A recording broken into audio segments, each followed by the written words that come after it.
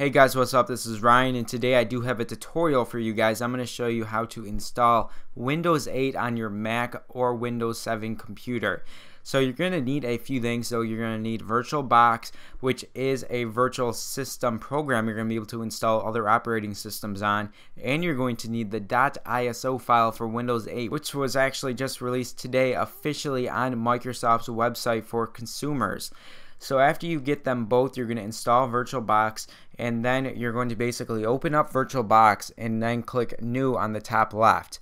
After you do that, you're going to be brought up to this menu. You're going to go ahead and click Next, and you're going to have to give your device a name. So we're going to name it something like Windows 8 so you know what it is. And then you're going to choose the operating system you're currently running on. So I'm running Windows 7 64-bit, so I'm going to go ahead and I'm going to choose that. But you guys go and choose whatever system you have. And then you can go ahead and click Next. And then you're going to actually select how much memory you want to actually be on your virtual system. Typically, you're going to choose around half of what your real system has. So mine has 4 gigs. I'm going to put around 2 gigs, something around there. That will let the virtual machine actually run. So we'll go around 2. And then we'll go ahead and click Next. And you're going to have to create a virtual hard disk. I suggest you just click Create New Hard Disk and then click Next. And you'll be brought up this next menu. Just click Next as long as VDI is checked. And then it's going to ask you virtual disk storage details. You're just going to want to typically put dynamically located unless you do want a fixed size, but I'm going to go dynamically located. Go ahead and click Next. And now it's going to ask you for a location. Just leave it how it is, and then it's going to actually ask you for the size of the hard disk. So if you want to make it 20 gigs or 40, do whatever you like. I'd say typically you're going to want to put around 40 gigs. That'll give you enough room for everything you need. And then you click Next, and then you click Create, and you're all done with this part. Now we have a whole nother part. We're actually going to have to load it up. You'll have down here Windows 8 1 or whatever you named it. You're going to actually go ahead and go up to the top and click Start. It'll start up the virtual machine, and you'll get a pop-up. Click OK. There's nothing wrong. And then you're going to go ahead and click Next. And then it's going to ask you for the installation media. You're going to go ahead and click this folder right here, and you're going to go ahead and you're going to find the .iso Windows 8 file you actually downloaded. Now this file is going to take around a few hours, maybe 30 minutes to download. It depends on how fast your computer is and your internet is. But the .iso file, you're going to actually open it up on the virtual machine and click Next. And then now you're going to get a summary. You can go ahead and click Start, and it will bring up the virtual machine. And it's going to basically start up the virtual machine, and it's going to start the installation process. But first you're going to actually need to provide it with a key, which you can get on the website. So of course, if you're watching this, you're probably in English, so go ahead and choose English and that you're in the US. And then you can click Next and then click Install Now. And now it's going to ask you for the product key. You can actually get this on the website that I linked to you in the description below. It's going to give you the product key for Windows 8.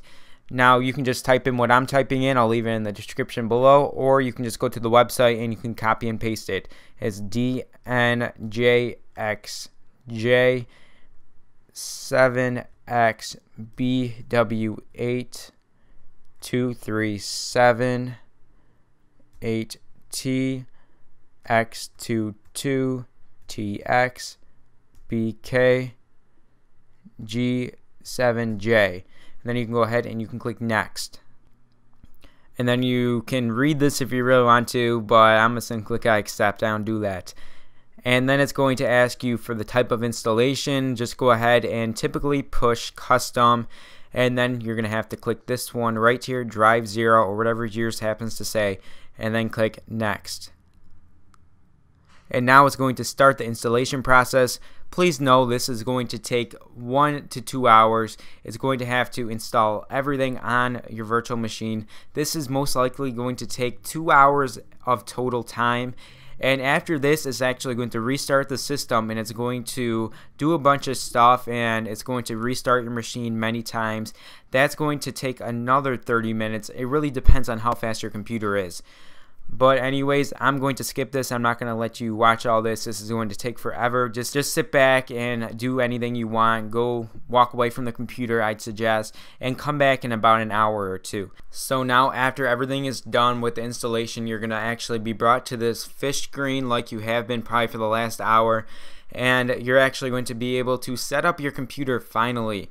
So after everything is done, it's probably going to bring you to the setup screen, and you're going to have to choose your color, your login name, and everything you would have to do on a regular Windows computer. So right here you can basically click your background color, whatever color you like, and then you're going to type in your PC name. I'm going to type in Ryan because that's my name.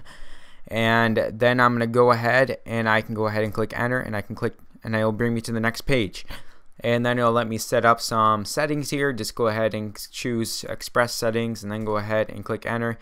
Go ahead and click sign up for new email address.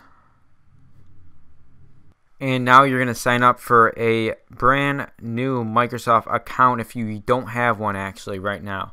So I'm just going to type in some random stuff here. Let's go in and type in my password. And then I'm going to type in my first and last name. And then my zip code. And then I can go to the next page, and I'm going to type in some, you can get a code sent to your mobile phone number to help you reset your password. Okay, I'm just going to type in some random phone number here, because I already have a Microsoft account. And then a security question. Go ahead and type that in, and then I'm all done. Just have to choose my date of birth. If you're under 21 or 18, I suggest that you put an age over 21. So go ahead and select 1988 male. I'm going to type in this 18 and 20. There we go, and click enter, and you'll be finished up right there. Go ahead and finalize all your settings, and it's going to load up your computer in just a few moments. And this is my very first boot up here. It's going to give my name and my email address right below it. That's pretty cool that they do that. And then they prepare your Windows, and it's going to basically bring up your Windows 8 computer. Now personally, I have never played around with Windows 8. Yeah, this is actually my very first time loading it up, and it already looks very nice. I like how they have the nice smooth background, and you have the photo that you could possibly put on the left. And it looks really nice overall compared to Windows 7 and Vista. Now don't get me wrong, Windows 7 did look nice, but I think Windows 8 is going to have an overall smoother design and layout to it. Now guys, that's it for the tutorial right there. I hope you got it set up. If you didn't, then let me know in the comments below. As you see right here, this is Windows 8. It has the nice time right here and the date right below it. This is my first boot up ever, and as you see right here, we do have the start menu here, and we have many icons to choose from. We have store, Xbox Live, photos, internet, and this is really a lot smoother than Windows 7, and I think I'm going to enjoy it. Guys, remember to leave a comment below with any questions. Subscribe for more videos like this, because I will be doing more videos on Windows 8. Expect one in the upcoming week. I'm going to go over many of the features of Windows 8 on this virtual machine. And remember to hit that like button if I helped you guys today. I'll see you guys in the next one.